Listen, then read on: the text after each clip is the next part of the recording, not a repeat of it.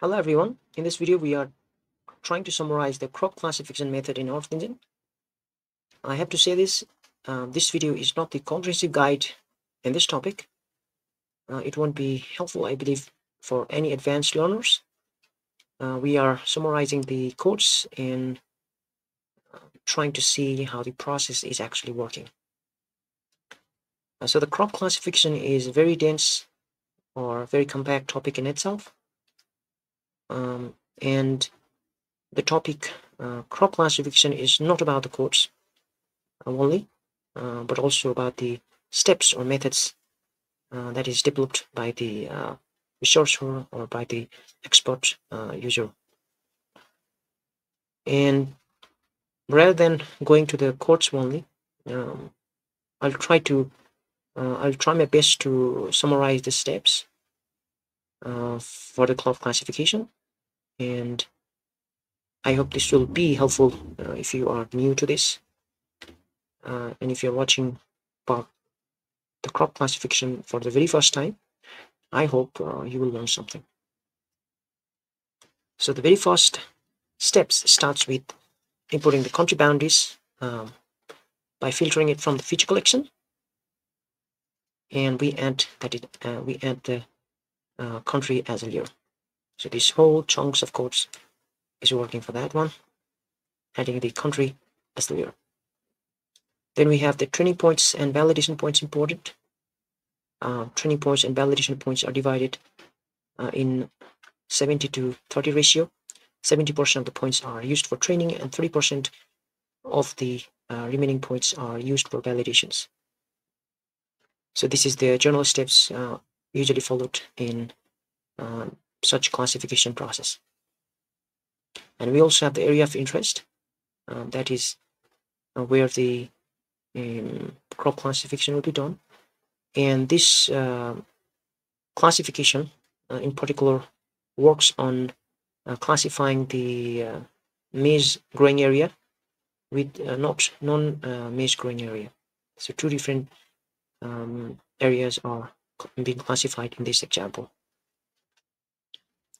And we import sample to theory of reflectance and its corresponding crowd probability collections. So these are the two data sets related to Sentinel-2. And here we have the start and end dates, and here we have the function to select only those images that are in our area of interest, and that is filter with the start date and end dates. And this function takes 4 different parameters and work for that one, and we apply that function here. And here we have the function. There are two functions. The very first function joins the cloud probability layer to the relevant image, and the second one applies the cloud mask, where the cloud probability is greater than 50%. So these two functions are there. The first function, the very first function here, works on that. It joins two collections based on the system index. So, and we have the second function here to create, which is creating a cloud masking. So these two functions are applied.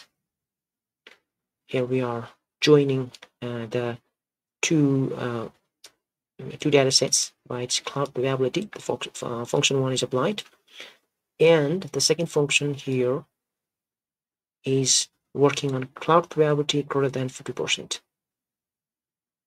So, and then after we apply the median for those pixels, and we're calculating the difference between each image and the median values, and then we generate the composite image by selecting those pixels that is closest to the median.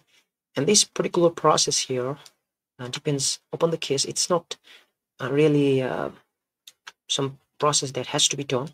This is the process that was developed by the advanced learners, and this is based on their methodology. So it might depend whether to directly use median values or something as calculating the difference and then generate the composite image. So it depends, but here the process is going like that. We are calculating the median values, we are calculating the difference between each image and the median, and we are composing the image by selecting only those pixels closest to the median values. And finally, from this whole process, we get the mosaic image. That image is bound. That image is free from clouds. We have maxed the area where the cloud probability is greater than 50%, and we get the mosaic image. And we move to the classification.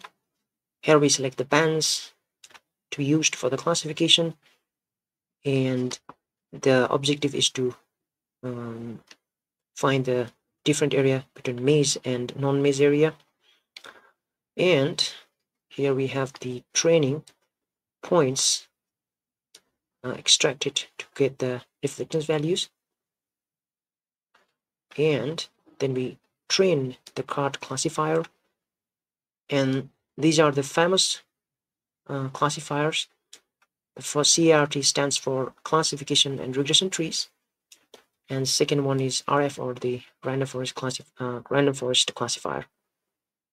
So these two topics are themselves very large and very big topics, but here we are, and this is done by ee.classifier.smile and ee.classifier.smile random forest. And here the default parameters are used. We have the features, that is training, that we defined earlier, and we have class property, that is a class, and the input properties are bands. And these two classifiers are trained, and we finally classify the image from that training done previously. So here is dot classify by the training, dot classify by the training, and we have the visualization here, and we add them as the layer. So we click the collection to area of interest, and we apply them as the layer. And we also get the confusion matrix. Confusion matrix is to see whether the classification was done properly or not, and this helps to know the accuracy of the classifiers. And we print the model accuracy results as well. So these are printed, and we also work for the validation, and validation are done similarly, but by the remaining points, that is 30% of the total points, and we do the same process, repeat the same process, and we generate the error matrix and accuracy for the both classifiers again. So here we have the validation accuracy results, and we can also export the classified map, maybe for further analysis. And here from ee.image.pixel area, we can get the actual area of the maize cultivation area, and we calculate the area from this way. We apply the reducer, and some other parameters are provided here, and we get the area in square meters. And when we run this, here we have the training accuracy, and we have here overall accuracy, error matrix, and similarly also we also have this for validation accuracy, overall accuracy, error matrix, and we also have the area for the crops. And if we check the layers here, the first one was Nigeria border, and then after we have the training points and the validation points. We had our area of interest. We had our central two images, and we had applied two different classifications. So here we have the card and RF.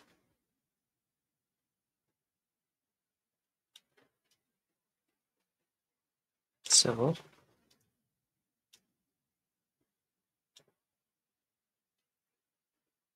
if we check here, it's taking a little time.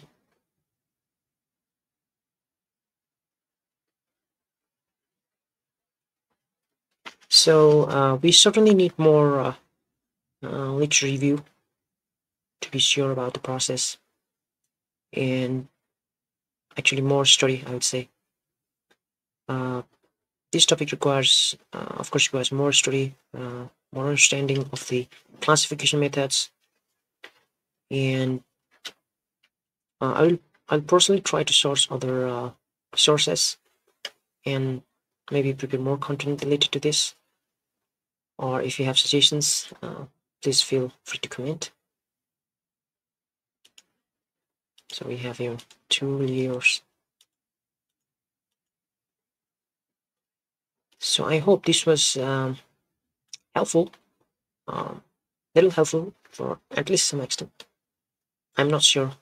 I'm sure this would not be helpful for any advanced learners, and this video is actually, way to learn myself and the way to learn to interpret things.